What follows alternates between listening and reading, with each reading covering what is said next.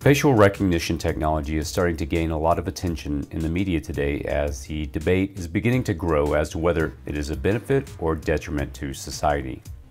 With the opportunity to provide so many useful benefits in the healthcare sector and the ability to help law enforcement track down dangerous individuals, it can also be used as a powerful tool by governments to control their citizens in an almost Orwellian fashion.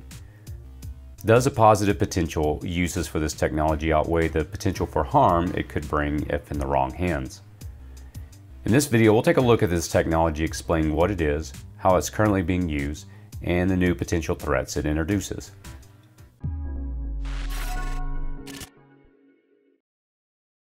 Facial recognition is a biometric software technology that can verify or identify a person based on their facial features and contours. This application uses artificial intelligence to analyze the patterns of a person's features and compares it to photos stored in databases to verify a match. While there are many beneficial uses for this technology, there are also potential threats and dangers that this technology introduces. As some people are beginning to learn around the world, this technology is already being used in their city even without them knowing it. Hong Kong is just one example that has recently gained significant attention in the news where this technology is being used against its own citizens. Recently, a video on Twitter showed how protesters in Hong Kong took down a smart lamppost said to have a facial recognition technology being used by China. In private conversations held through instant messaging between citizens in Hong Kong and one of the companies we work with on this channel, Mere Safety, several citizens from Hong Kong inquired about purchasing masks that would help them both protect their identity and protect their eyes from the non-lethal rubber bullets being fired on protesters, which recently resulted in one protester losing her eye after one of the rounds pierced the eye protection she was wearing. These Hong Kong citizens' concerns were not only concerned about the gas and the rubber bullets being used by the Chinese military and police, but were just as concerned, if not more, about the government using facial recognition technology to identify their faces. They know that even if the police do not arrest them during the demonstrations, should police catch them, they know the military will be coming for them in the future when the protests end. This is one example gaining world attention of what we're seeing happening right now with this technology. Question: do you know if it's being used in your area? Where facial recognition is being used in the United States. Before we get into the dangers that facial recognition poses, let's first discuss where this technology is being used in the United States, just in case you wanted to know. Number one, government agencies. One of the main users of this technology is the United States government itself. Several of the federal government's agencies are already using this technology for security purposes when issuing identity documents.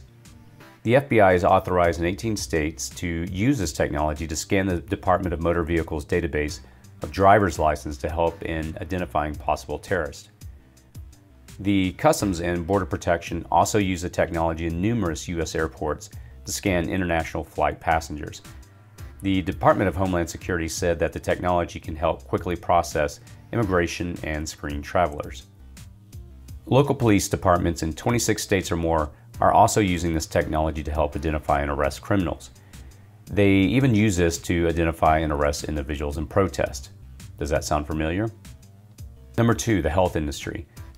The health industry is also taking advantage of facial recognition technology. One of its primary uses is increasing hospital security, as this technology allows hospitals to prevent patient fraud and properly identify flagged individuals. The advancement in deep learning and facial analysis is also making it possible for health professionals to do the following: detect genetic diseases with high accuracy, track and monitor if patients are taking medication properly and accurately, support and improve procedures in pain management. The third use is in marketing and retail. Facial recognition technology is also changing the way brands and retail stores do their marketing and engage with customers. With so many applications and features focusing on ad blocking, this new technology could prove to be one of the innovative features that brands are looking for to help with their marketing efforts to more effectively target you. This technology can help brands recommend products or services based on the viewer's mood derived from the features of their faces.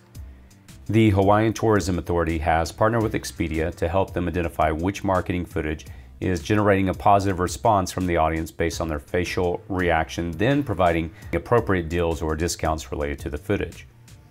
Retail stores can also use facial recognition to monitor customer shopping behavior and improve certain processes to enhance the customer experience.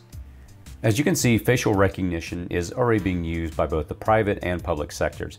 However, not everyone is ecstatic with the possibilities that this technology provides, as there is potential for abuse. In May 2019, the city of San Francisco became the first major city to ban local government agencies from using facial recognition. The ordinance was called Stop Secret Surveillance, and the city said that the threat of endangering civil liberty and civil rights outweighs the benefits that facial recognition provides. The city of Somerville, Massachusetts followed San Francisco shortly thereafter and also issued a similar ban on the use of this technology. Shortly thereafter, in July of 2019, Oakland, California became the third city to also ban facial recognition, and it seems other cities are following suit. But the hurdles that this technology is facing will not end there, as two lawmakers are looking to introduce a new bipartisan bill regarding facial recognition. Ohio Representative Jim Jordan, who's a Republican, and Maryland's 7th Congressional District Representative Eli Cummings, who's a Democrat, are the two lawmakers that are spearheading this new bill. Details of what this bill will contain are still being hashed out, but a representative from Jordan's office said that the bill would include stopping the federal government from making new facial recognition technology purchases. What are the threats that facial recognition technology introduces?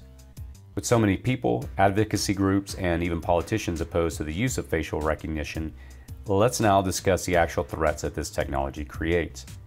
This will shed a little more light on the potential abuse when it comes to your rights and how they could be impacted. Number 1, unregulated surveillance. One of the main threats that facial recognition technology possesses is that it doesn't have any regulation yet, which means the use of this technology for surveillance purposes doesn't have any boundaries, limits, or guidelines.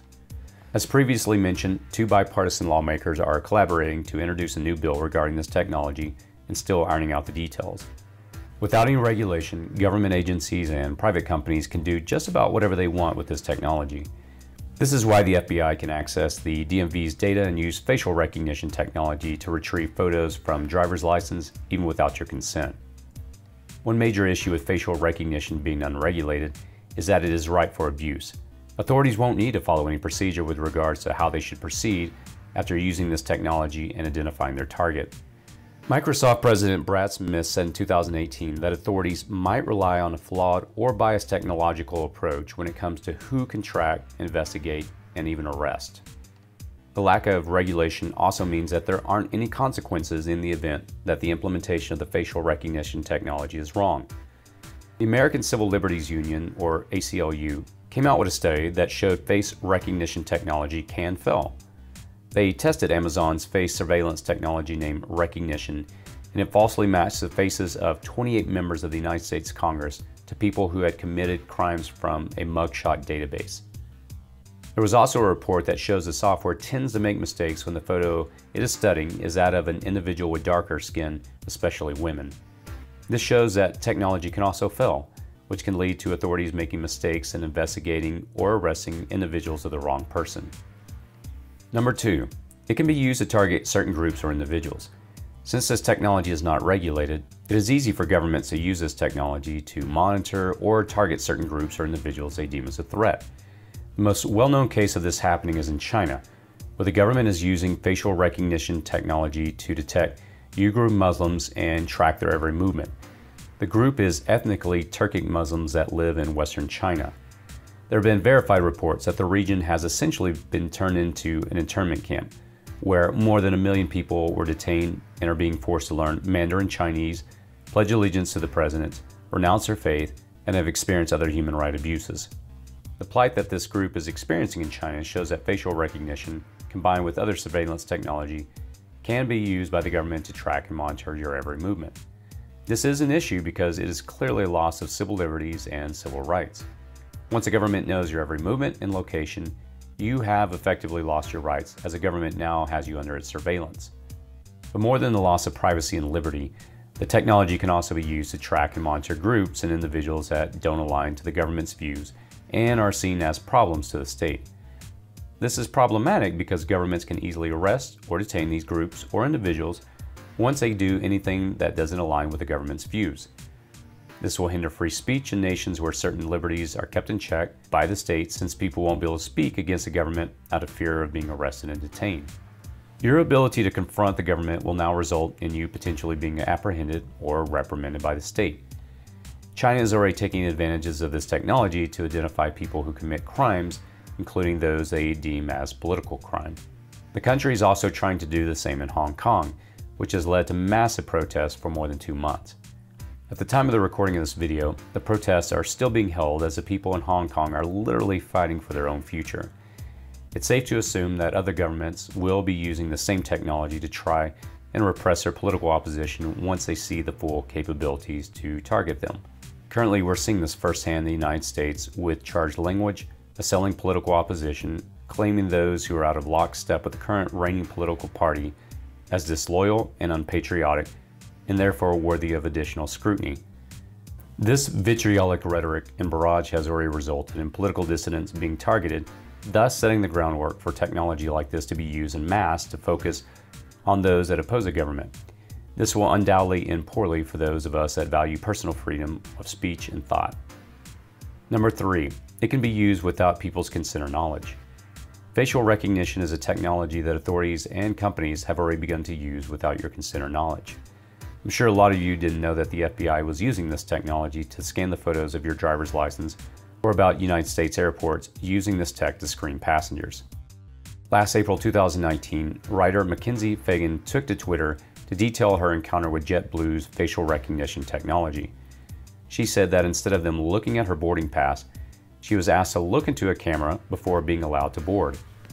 One of her issues with this setup is that she didn't even give consent as to whether she wanted her face to be subjected to the use of this technology. But it gets worse. When the airline company replied to her tweet to apologize and tell her to opt out anytime, she took the opportunity to ask how the airline knew beforehand what she looked like. They said that the information was given to them by the U.S. Department of Homeland Security. Though others commented that her passport details are probably already in the database, the fact that all of this is done without her consent and knowledge is what is troubling. This is just one of the many examples of how both the public and private sectors utilize this technology without your consent. This is why people are calling this technology a threat to civil liberties and civil rights. Facial recognition technology provides an opportunity to further increase national security and also improve how businesses can interact with their customers. But these perceived benefits come with a price, and that price is a threat to your freedom with the potential for abuse. If no laws clearly dictate how this technology is to be regulated, then the possibilities for abuse are open-ended. Authorities and other groups can use this technology for their benefit or bias instead of using it for its real purpose.